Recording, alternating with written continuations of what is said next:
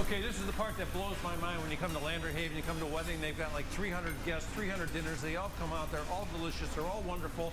It's because of guys like this. Here's Dave, he's a chef in here. He's got Chad helping him, he's got Anthony helping him, and you're slicing and dicing, aren't you, David? We're trying to do baby lamb rack right now, as well as what we call a jade blend rice. It's a nice healthy rice for people. So that's got grain and rice in it. It has two types of rice, wheat berries, daikon radish seed. It's a nice blend, has a nutty flavor to it as well. Speaking of nutty, you must get nutty trying to put together meals for hundreds of people all at one time. I mean, how does a man do that? Well, it's a team effort, and people like my assistant today, Anthony, that's what makes this work. If we don't have everybody working together, David, it just doesn't work in here. I would guess, too, with the Food Network and all this emphasis on food, people might be getting a little more sophisticated about what they want and what they order. You know, I don't know if they are or not. I think some people watch that stuff and think we could do everything that's on the Food Network. I think some people like the old days where it's just nice and simple, the KISS method. Yeah. Keep it simple, stupid. Yeah. And I think some people like trendy, healthy things as well.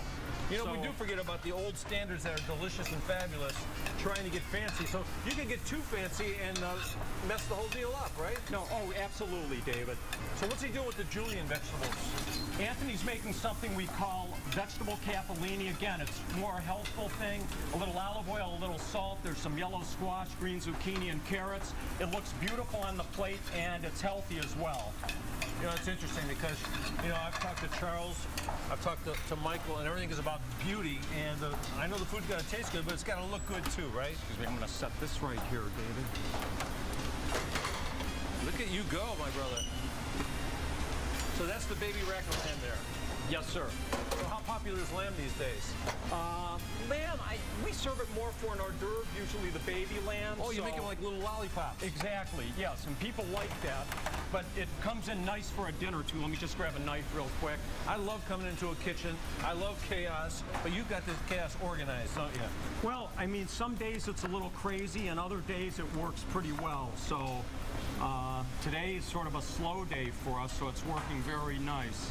Hey, when somebody comes in here with some crazy, not crazy, but say their culture requires a different kind of food than you're used to making, you have to go out, you have to do some research on it, try to figure out how to do it? We have a whole array of recipe books, and you know, some things I'm good at, some things Anthony has strengths in that helps me. So again, we work together and it works out all right. We're going to put some of this healthy blend rice on the plate. Oh, is that pretty? I like that. With the confetti vegetables for some color. See, words like that just make the food taste better.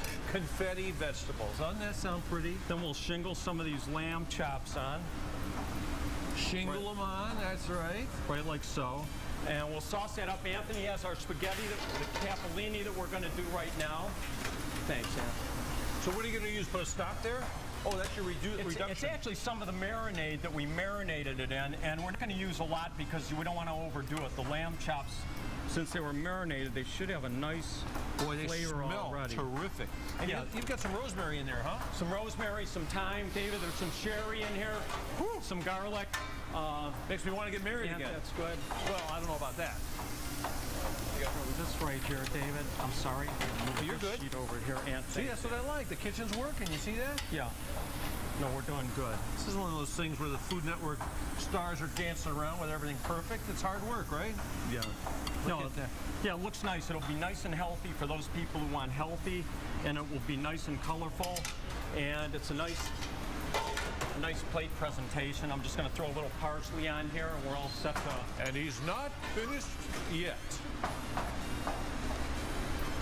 And we're good to roll. So look at that. How many different dishes do you put on, like standard dishes? Do you have 100 of them you can make, or 50 of them? We can make, if you came in here, we can make anything you want virtually. Yeah, we do have standard things. We have a huge, thick menu, but we do anything you want. Can you cook for 4? We can cook for 4 people. I live over on Richmond Road. Can you go over?